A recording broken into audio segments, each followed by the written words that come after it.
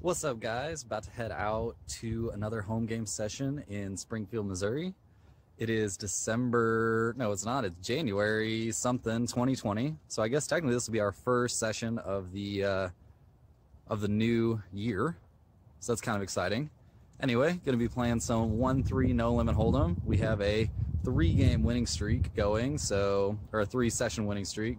So hopefully we can keep that going and play some hands well and get some good content. So we are on our way.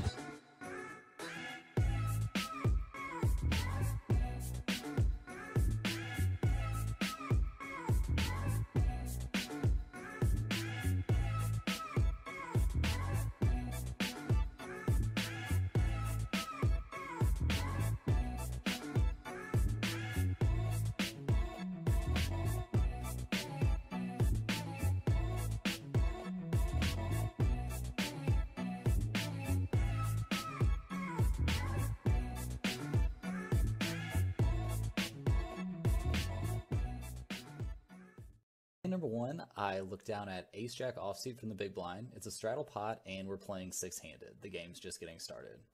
I open up to $20 and get 3 callers. The flop comes down King Jack 8, so not a terrible flop for me, but not amazing, obviously, since there's an overcard out there. The action checks to me. I bet $35. The small blind check raises me to 75. I think about it for a little bit and decide to make the call, as he can be doing this with a lot of flush draws. There'll be a lot of straight draws, just a lot of combo draws out there that he could be check raising and trying to get me to fold my equity. The turn is not a great one for us. The turn is the Queen of Diamonds. Small blind goes all in for about 200, I believe, or something like that. A pretty sizable bet. I don't think I have a lot of options here. I think I just have to fold. He could still just have spades, but any of his straight draws came through, and if he has spades and a pair, I'm like crushed. So I fold, and he shows us Queen 10 of spades. So he flopped a monster, turned a better pair than us, so we were drawing insanely thin. So good fold by us. So hand number 2, I look down at Ace Queen of Spades from the cutoff in a straddle pot. I start this hand out with about $200. The big blind opens up to 15. I go ahead and 3-bet to 45, and the big blind calls. Probably could have 3-bet a little bit bigger here. Not super happy with my size, especially playing only 6-handed. I think I can definitely punish what is going to be a loose opening range with a larger 3-bet size. Probably should have went like 60 maybe? That might be too much though. I mean, that's 4x. That's not too crazy. That might be a little crazy. Anyway, flop comes down, terrible for us. Flop is 6-3-2 all hearts. So not sure what I'm thinking here, but after the big blind checks, I go ahead and lead out for 50. No reason to not just check back on this flop. Obviously, I completely whiffed. I've got ace high. I'm going to be ahead a lot of the time. I can just go ahead and see a free card. It'll be fine. But I don't do that. I see bet $50, and the big blind goes all in. I had bet $50 of what was only $150 stacks, only had about 100 behind. So anyway, out of frustration or idiocracy or hoping that he just has one heart maybe, I make the call, and he shows us pocket 2s for a flop set. So we're drawing almost dead. He ends up rivering quads, and we have successfully bricked our first buy-in. So we go ahead and do something that we never do and hate doing, and buy in for another bullet. So we're back in the action with 300 in front of us after lighting a pile of money on $200 on fire in this hand. I bet after watching that last hand, you're thinking, what can I possibly do to get to play against this guy? Well, it's easy. All you have to do is send me an email or a direct message on Twitter or a direct message on Instagram with the information on the screen, and I will be able to get you into some of the softest games playing against players, including myself, on Poker Bros. And number 3 was a pretty unfortunate one. We are playing 6-handed still, I believe. We have around 300 in front of us. I look down at a 7 of diamonds from the hijack, under the gun limps, I limp, expecting to call a raise.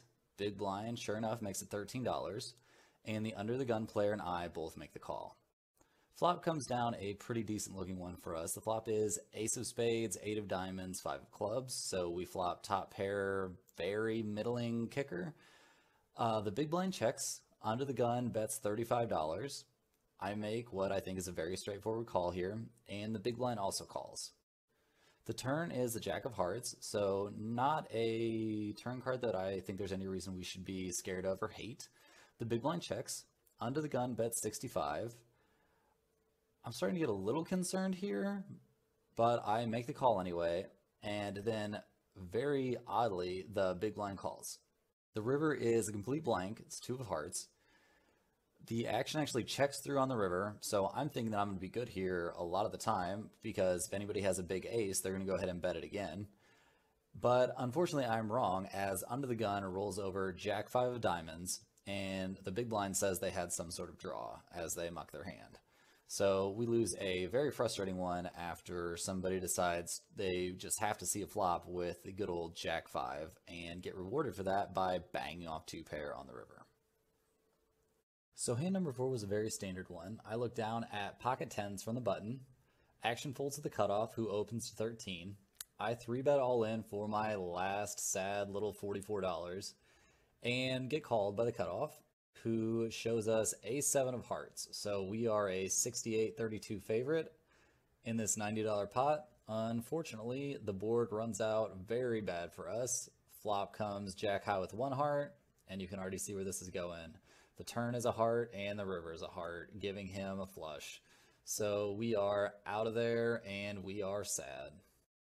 Well, that went about as absolutely terrible as a poker session can possibly go. I lost every hand that I've played. Post-flop anyway. The only hands that I won were hands where I raised pre-flop and won the blinds. I lost 2 buy-ins, which is something I'd never let myself do, because I lost the first buy-in so fast. I played the worst that I've played on the vlog so far. I had no idea what I was doing. That was terrible. I'm super tilted, super disappointed in myself. Damn. Well, time to do some studying. Time to get to work on the next vlog. Yeah, not too much to say. Don't play terrible. Don't break your bankroll management rules, even if it seems like a silly one, like only losing 1 buy-in at a time. I just don't play well on the second buy-in. It just, and like I caught no cards, which seems fair given how good I've been running lately. But man. Well, guys, I'm signing off. I will see you next week. See you on Sunday for some sort of hand review video or some sort of video. We're holding steady with 2 videos a week. Yeah, feel pretty good about that. The channel's been going well. Very happy with that. Learning some new video editing things. Super happy with that. So we're not going to let having one bad session get us down.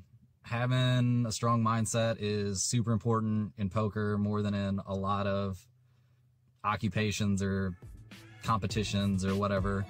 So yeah, we're gonna be back at them soon. Don't forget to like and subscribe, and I'll see you guys next time. One last thing, if you guys are in the market for some poker apparel, check out the Villain Poker Store. I have a discount code, KennyG. Use that and you will get 20% off your purchase. They've got some pretty cool stuff in there. The link to the store is in the description, so get in there and check it out.